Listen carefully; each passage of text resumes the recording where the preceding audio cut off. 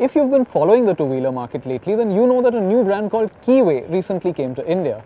If you've not been following things, then you're probably wondering who on earth is Keeway and why are they asking for 3 lakh rupees for their 2 new scooters? Let's find out.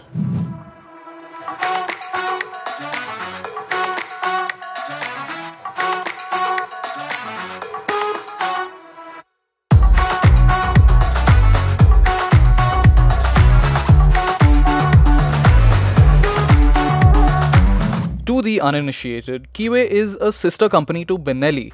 Both brands are owned by the Chinese Qianjiang group. Keeway's 2 debut products for India are a pair of 300cc scooters, which tells you why the pricing is where it's at.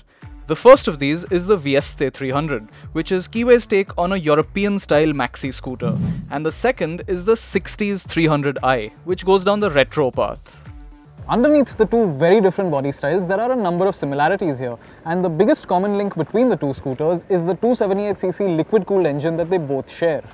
Now this motor is one of the highlights on both scooters, and that should come as no surprise because it's been sourced from Piaggio. If you take the exceptional 10 lakh rupee BMW C400 GT out of the picture, these two Keeways are comfortably the quickest, most powerful scooters on sale in India today. Output figures aren't quite as high as the displacement might suggest, but they're still fast enough to comfortably outpace even something like a Yamaha Aerox, beating it by about 1 second to 60 kph and a whole 5 seconds to 100 kph.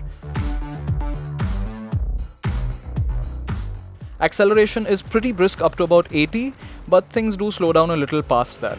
And the top speed isn't very high. We only saw about as high as 120 kph on the Speedo. But a 100 kph highway cruise is perfectly doable on these machines, and you have a little bit left in reserve for overtakes. And the motor goes about its job with an air of relaxation, remaining remarkably smooth all throughout. It's only at idle where you feel some vibrations, and they're more pronounced on the Vieste than on the Sixties.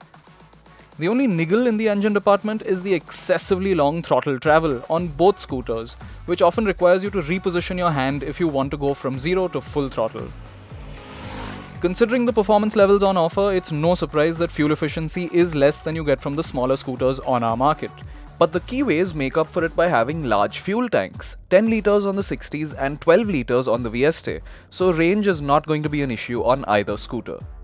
We did observe a noticeable difference in city fuel efficiency on our tests, and we suspect this might be down to the different wheel sizes on the two scooters, which could result in different effective gearing. Unfortunately, Keeway was unable to provide any clarity on this matter. The biggest differences between the two are in terms of packaging and features. On this Vieste, you're sat in a more relaxed position, especially if you choose to use the floorboard extensions and stretch yourself out. But this is a classic case of appearances being deceptive. Yes, the seating position is more laid back, but it isn't quite as spacious as the maxi scooter format would have you believe. The front to back distance from the floorboard extensions to the seat is quite tight, and even for someone for my height, if you're around the 6-foot mark, you'll definitely find yourself cramped, even with your feet at the very front of the floorboard extensions. You can't slide backwards to make more room either because of the rider's backrest. Now usually this is a nice little thing to have, but in this case the backrest is uncomfortably hard and you will feel some pain after leaning against it for a while. The seat itself could also do with a little more padding. After a while you end up sitting on the base plate, it's quite shallow. On the Sixties, it's a more conventional scooter seating position, and this relatively flatter floorboard adds a great deal of practicality. Contrary to appearance, this is actually the more comfortable scooter to sit on. You're sat more upright here, but there's a healthy amount of room on the floorboard and the seat is better shaped and padded. It is a little wide at the front though, so getting both feet firmly down is a little challenging. But for India, this scooter cuts a more familiar figure with a luggage hook and a flat floorboard, and that extra practicality will probably earn it a few more fans than its sibling. And speaking of practicality, the two scooters take slightly different approaches when it comes to storage. On the Sixties, it's only the rider's seat that flips open, so the boot is a little small but quite deep. On the Vieste, the entire seat flips open, so you've got a longer boot, but it is quite shallow. So overall, you've got roughly equal amounts of storage space on both.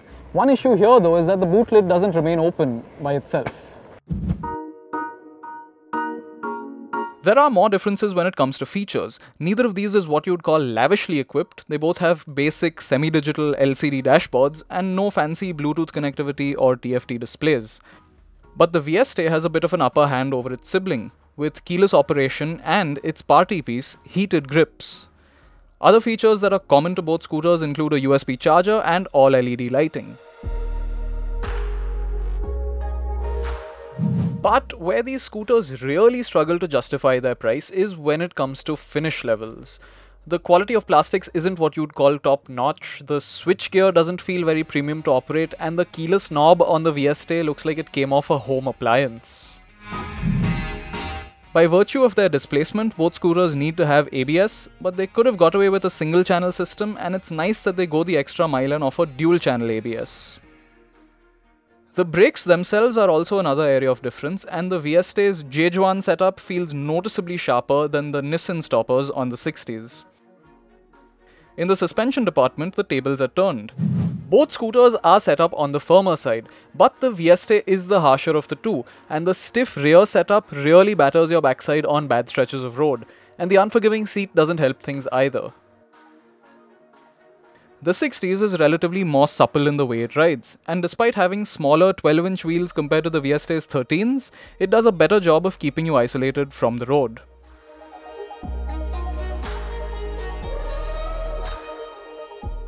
It's quite strange to sum up these two scooters really. It's a little difficult to say whether they're expensive or not.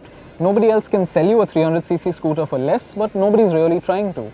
They're roughly twice the displacement of a 150cc scooter and a little more than twice the price. But compared to other two-wheelers that you can get at this price point, they do fall short a little. Now of course they can't quite match the outright performance levels of a 3 lakh rupee motorcycle, but that's not what they're intended to do anyway.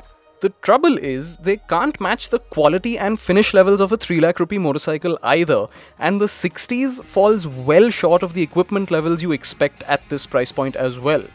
Overall, both scooters struggle a little to justify their premium price tags.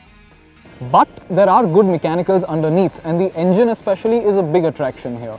So if you are a fan of the sensibility of the scooter format, then these make a decent stepping stone up from the smaller scooters on our market. Between the two, the Sixties is our pick of the pair because it's definitely the more comfortable, practical, sensible scooter here without sacrificing any performance.